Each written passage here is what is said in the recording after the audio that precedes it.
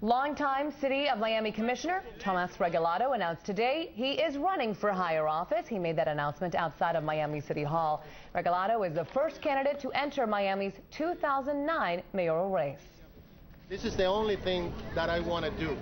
I don't want to run for anything other than represent the city of Miami.